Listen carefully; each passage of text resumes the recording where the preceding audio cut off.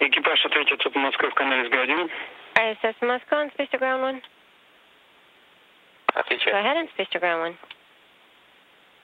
Олег, добрый день. Это Oleg, good morning. This is Mr. Solovyev. How are you guys doing? Владимир Алексеевич. Vladimir Alexeyevich, we are doing well. We try to do our best. В голосе. Праздник скоро. I hear some sadness in your voice. The holidays are coming up, so there's really no reason to be sad. Yeah, no, it's not sadness, Vladimir Alexeyevich. It's more like that we're so busy, starting with May Day, May 1st, and full speed ahead. Even during the holidays. Yes, Oleg, we are definitely feeling the brunt of the increased number of dockings and flights and so on. But I think it makes life more interesting when you have so much stuff to do. I completely agree with what you just said. But of course, we are getting used to working in threesome in the same little tiny room, so it takes some time getting used to that. Okay,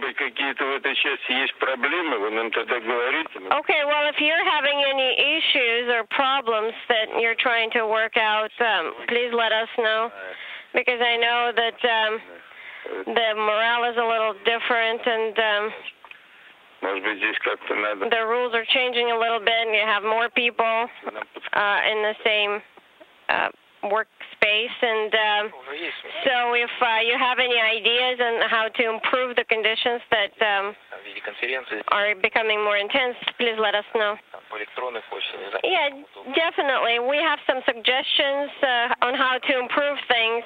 We can email them to you, or we can voice them down to you. It's up to you. We can do that during private conferences.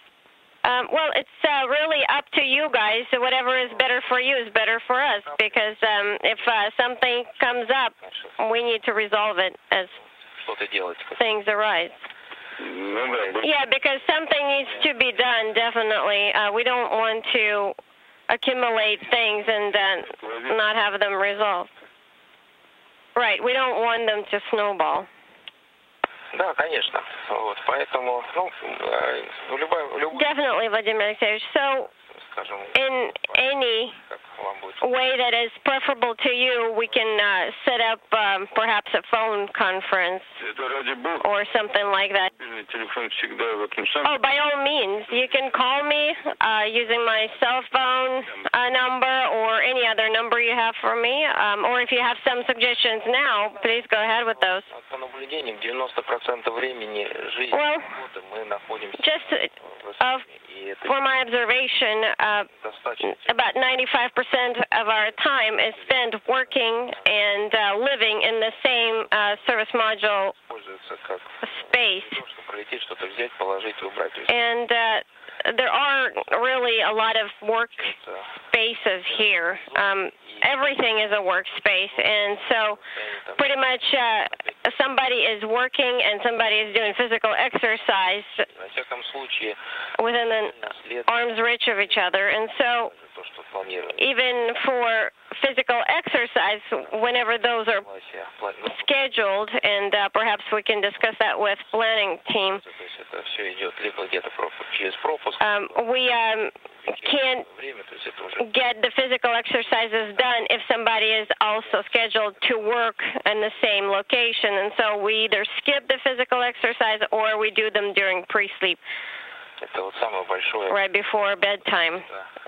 So that's pretty much the biggest issue right now, because the productivity of the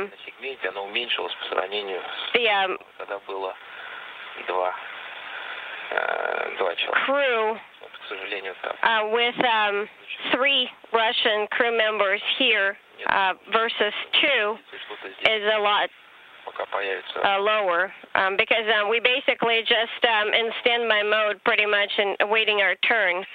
to do whatever we're supposed to be doing. Right, Oleg, and what I can tell you is listening to you, I remember back to when I was flying on Salyut 7. Of course, you know, it's like a can, a little larger than the service module. There were 3 of us there, and everything was so crowded because we didn't have that many progress vehicles flying at the time. So I know everything was just like a large warehouse, and I remember the impression that nothing could be done the way it was supposed to, because if somebody was doing some physical exercise, the other person was scheduled to do some sort of medical exam. As a flight engineer, I was supposed to unstow a lot of items, and so to begin with, when I was sitting among all those bags, I was just looking around at them and thinking, how am I going to get through this? And then I kind of reevaluated my values, although now you're going to tell me that it's easier for us to teach you being here on the ground. But I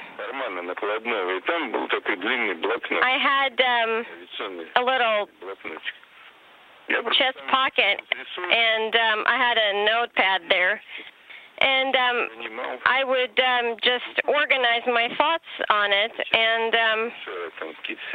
perhaps sometimes violating some rules, I would let's say put away some bags or do some routine maintenance. And, of course, the other crew members were also extremely busy with their stuff. But we had to overcome these obstacles, these challenges. And I know that this takes time away from other things that are more important. And I know it's easier to work when you're all by yourself and nobody is breathing down your neck. But it's also something that you have to do, and perhaps you have to imagine that you are there by yourself and imagine that nobody is breathing down your back. Do you understand what I'm saying? Yeah, but it just seems like, from what you're saying, it means that nothing has changed since the days of Salyut 7.